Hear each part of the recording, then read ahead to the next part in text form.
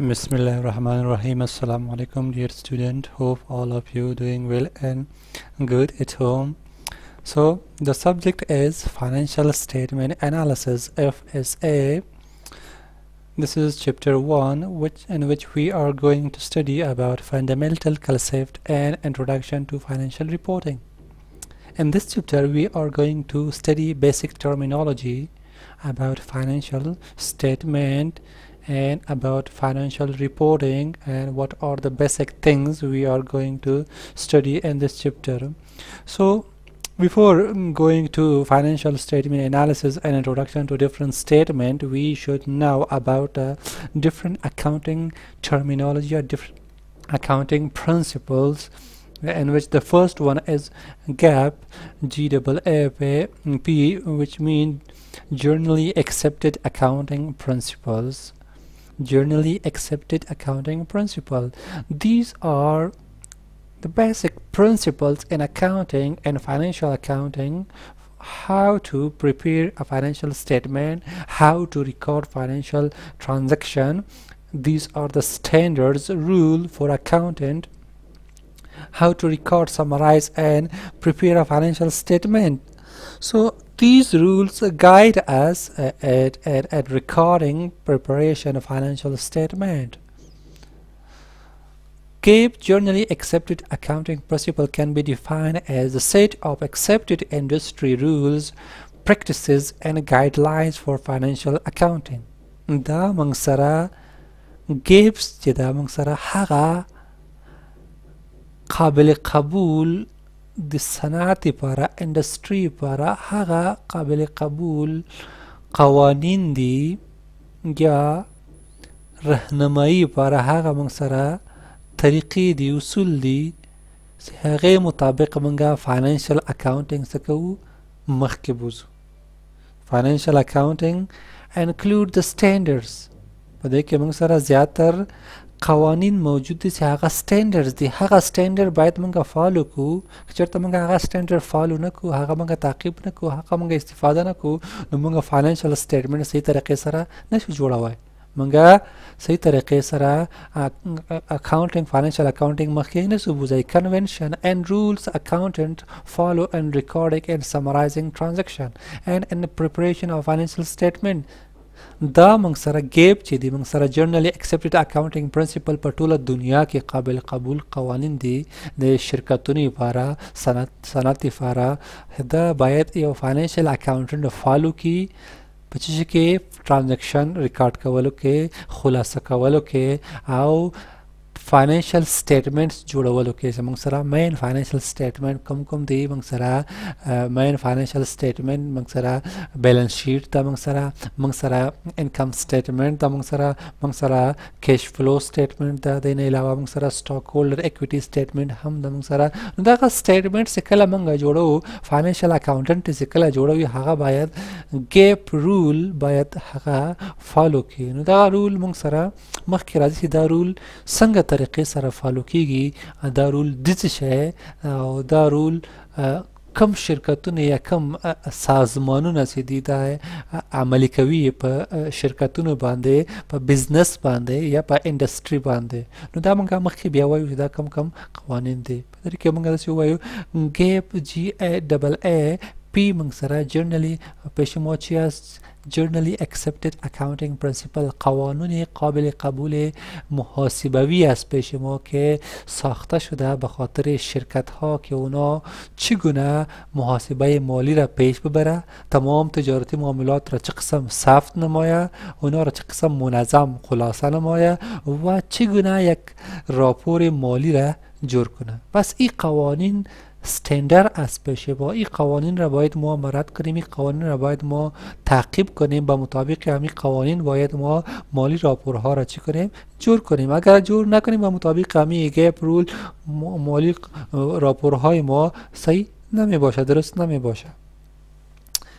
Governing bodies of GAAP کدام سازمان ها است که اونا قوانین Generally Accepted Accounting Principle را پیش میبره؟ او قوانین او سازمان ها پیش ما AICPA است، FASB است پیش ما، SEC است پیش ما، سکیوریتی چی است پیش ما او تعریف میکنیم. سکیوریتیز اکت آف 1933، سکیوریتی اکت آف 1934 JSP. پس این سازمان های هستند که اینا عملی میسازه تمام چی را، تمام قوانین گیپ را سر شرکت ها در کشور. همی سازمان ها می باشه که اونا چی میکنه، اونا تمام همی قوانین گیپ را پیش میبره. هر کدام شما با تفصیل میخوانیم. دا منگ سره حقا گورنینگ بودیز دی منگ سره، دا منگ سره حقا سازمانون دی، حقا مهم دولتی یا غیر دولتی منگ ورته ویلای شو منگ سره دا حقا سازمانون دی سیده گیپ قوانین سیتی هغه عملی کوي په سازمانونو، په شرکتونو باندې، په یو دولت باندې، په خصوصي وي که غیر دولتي وي، که دولتي وي که خصوصي وي، په هغوی باندې دا ګیپ رول څه کوي، عملي کوي. نو اول موږ سره AICPA دا AICPA موږ سره اول دا دې څه مطلب دی. AICPA American Institute of Certified Public Accountant CPA یا AICPA موږ ورته ویلی شو. CPA founded in 1887 په 1880 کې دا جوړ شوی ده او دا څه کوي، set ethical standard for the CPA profession. set USA auditing and GAAP standard, develops and grades the uniform CPA examination.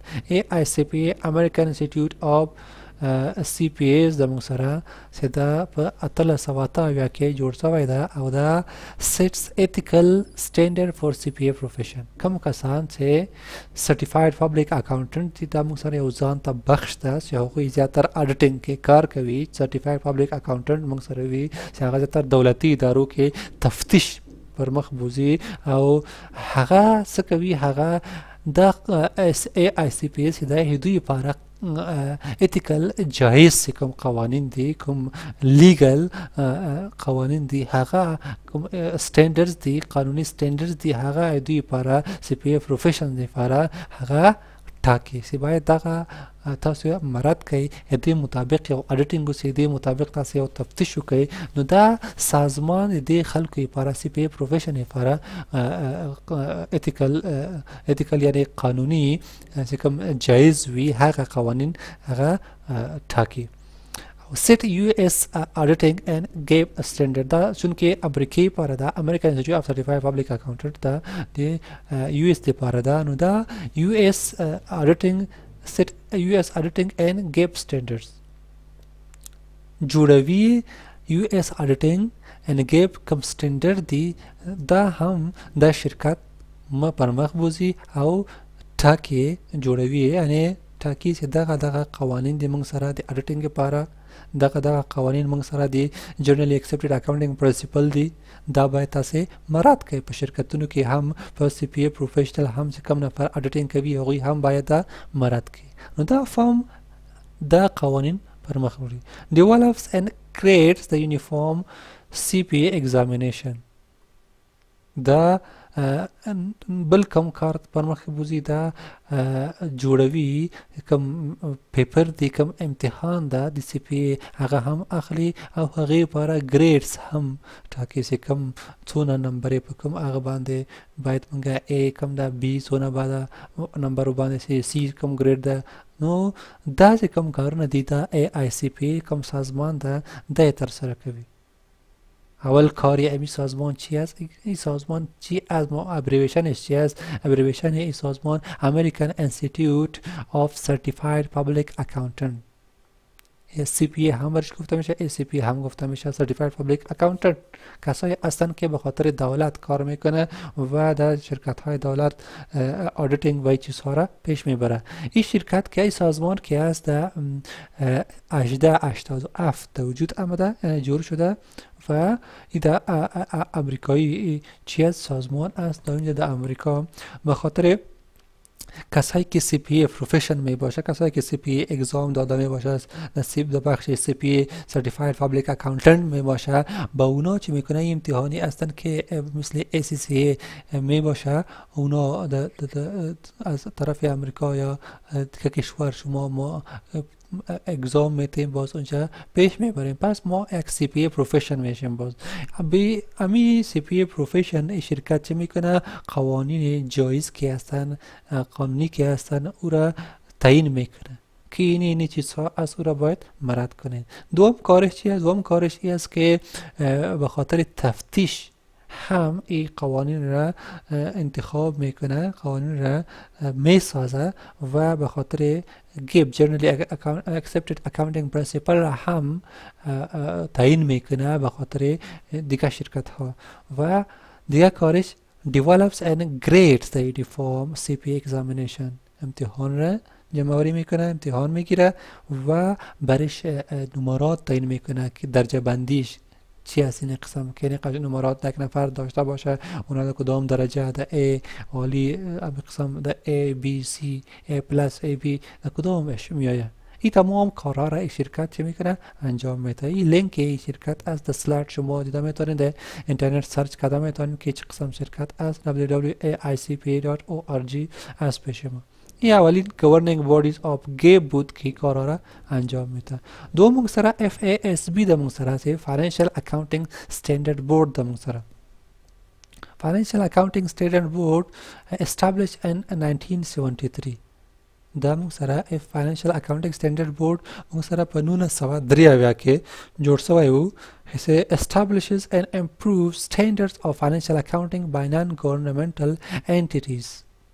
یعنی گیپ قوانین د اکاونټینګ لپاره د سازمان سره هغه پر مخ پی او فاینانشل اکاونټینګ لپاره څه کوي؟ سټانډرډز ټاکي. دا شرکت د فاینانشل اکاونټینګ لپاره څه کوي؟ قوانین ټاکي او په هر ملک کېدلی شي چې داسې یو سټانډرډ بورډ ووځي فاینانشل اکاونټینګ لپاره او هغه دا کارونه مخکې ووایسي. by non-governmental entities یعنی غیر دولتي انټیټیز سازمانونو باندې جوړېدای شي چې هغوی را یوځای شي او هغې لپاره فاینانشل اکاونټینګ لپاره ګیپ رول عملي کړي، هغې کې ښه والی راولي، هغې کې امپرومنټ راولي.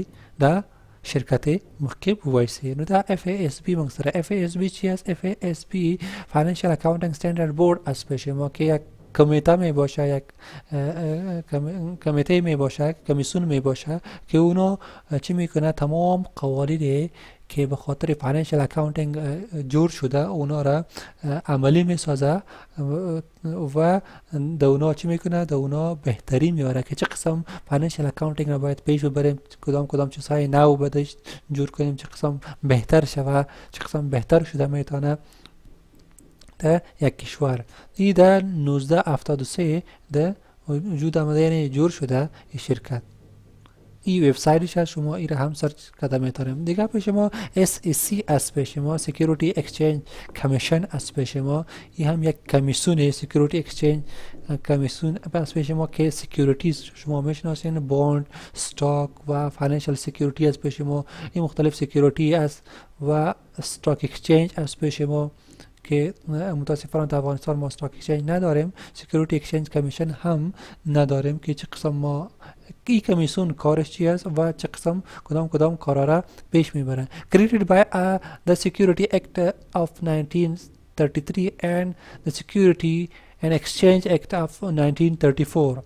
ای در وجود آمده کمیسیون چه وقت به مطابق قانون 1933 و دیگه قانون که سکیوریتی ان اکسچنج قانون از پیش ما 1934 است.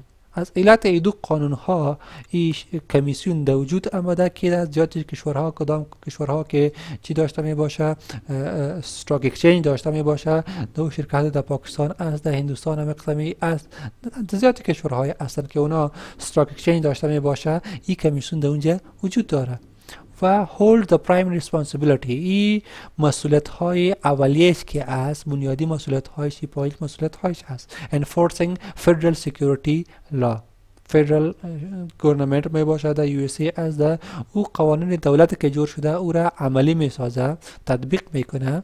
سری کشور و سکیوریتی لا از پیش ما، یعنی سکیوریتیز امیر میگه که چیزهایی که بوند از اسهام از دیگه چیزها از این با کدام قانونی که جور شده او را سر دولت و سر مردم و سر شرکت ها چی میکنه عملی میسازه، تطبیق میکنه. regulating the security industry صنعت سکیوریتی را پیش میبره، یعنی پیش میبره چه قسم که چه قسم باید بفروشین، چه قسم باید کی باید چقدر سهم بفروخته میتونه، کدام وقت فروخته میتونه، بوند چه قسم باید بفروشه، این تمام را پیش میبره. regulating the stock market مارکت استاک از پیش ما که استاک اکسچنج از پیش ما که در اونجا بروکر می باشه و پرایمری مارکت هم می باشه، سکندری مارکت هم در اونجا می باشه و استاک اکسچنج جای اصلا که در اونجا استاک اکسچنج میشه، سهم خریده میشه، اسهم را ما خریده میتونیم از مختلف شرکت ها،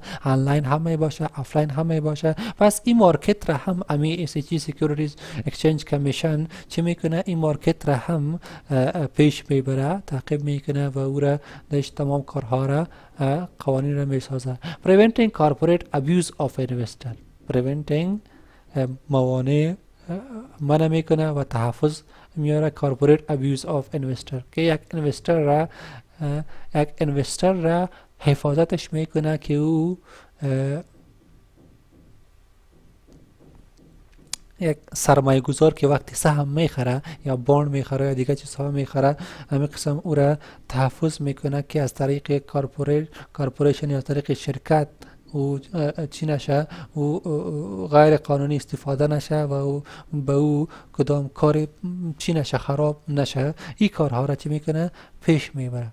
FSA Security Exchange Commission موږ سره یو کمیسیون ده چې هغه په کدام کوم وجه ما سره غلی هغه د سکیورټي قانون 1933 او د سکیورټي اکسچینج قانون 1934 لوجه نه جوړ شوی ده. یعنی د دوه قانونونو د مخکې وجه د کوم قانون دي، د دوه قانونونو لوجه نه سکیورټي اکسچینج کمیسیون سره د موږ سره کمیشن سره د جوړ شوی ده. او د مهم مسؤلیتونه کوم مسؤلیتونه دي، نو دا څلور لاندې مسؤلیتونه چې دي د مهم بنیادی مسؤلیتونه دي چې دا کارونه تر سره کوي. enforcing federal security law یعنی سکیورټي چې کوم قانون ده، سکیورټي خو پیژنې سټاک د موږ سره، بوند د موږ سره او نور چې کوم سټاک اکسچنج کې خرڅيږي دا کوم چې سرمایه گذاري اخلي او خرڅوي، هغه قانون چې د دیوغي چې کوم قانون ده هغه عملي کوي، دولت طرف نه چې کوم قانون ده هغه عملي کوي په خلکو باندې، په شرکتونو باندې، په ټولو باندې. regulating the security industry چې کوم د سکیورټي صنعت د کوم صنعت د کوم مختلف شرکتونو په دې کې موجود دي، هغه شرکتونو څه کوي؟ سکیورټي هغه مخکې بیاي، هغه چلوي. regulating the stock market stock چې کوم مارکیټ د کوم کې سټاک خرڅيږي یا اخیستل کیږي هغه مارکیټ هم چلوي او مخکې بیاي. preventing corporate abuse of the investor د سرمایه گذار ته کوم غلط چلند اونسی که سرمایه گذار تر کوم غلط رویه اونسی کارپوریشن طرف نه، نو سرمایه گذار څه کوي؟ سرمایه گذار ته تحفظ ورکوي د شرکت. نو دا موږ سره د سکیورټي اکسچنج کمیشن سره د مختلف کارونه وو چې کوم کارونه تر سره کوي موږ ویلې. او FSA اتھارټي کوم د موږ سره سکیورټي اکسچنج اتھارټي قانون یې شاید موږ سره enforcement authority granted by Congress enforcement authority granted by Congress لواجه نه کوم د امریکای کانګرس زیاتره موږ د US کانټیکټ کې وایو چې امریکای کانګرس ته هغه کوم کسان ټاکلي دي، کوم هغه ورته ټاکلي دي، هغه څه کوي؟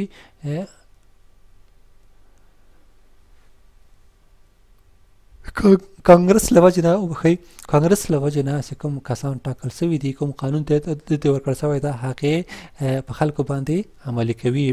bring civil enforcement action against individual and companies who bring civil enforcement یعنی دولتي یا سیول مونږ ورته ویلی شو د اردو چې کوم هغه دی یا قانوني چې کوم د فوج چې کوم هغه د هغې ته مونږ ویلی شو د هغې قانون عملي کوي اګینست د یو نفر خلاف چې کوم شخصي د لاندې د څلور کارونه ترسره کړي یا شرکت چې کوم کارونه ترسره کړي د هغوی خلاف قانوني چلن مخکې بیایي هغوی سره قانوني چلن کوي چې هغې کې موږ سره کمیټ اکاونټینګ فراډ په محاسبې کې چې کله څه وکړي فریب وکړي دوکه وکړي یا چې کله ګډوډ وکړي پکې یا دې کې چې کوم ګډوډي راولي یا خپل چل ول وکړي نو هغوی خلاف که هغه شرکت وي که یو نفر وي هغې خلاف قانوني کار ترسره کوي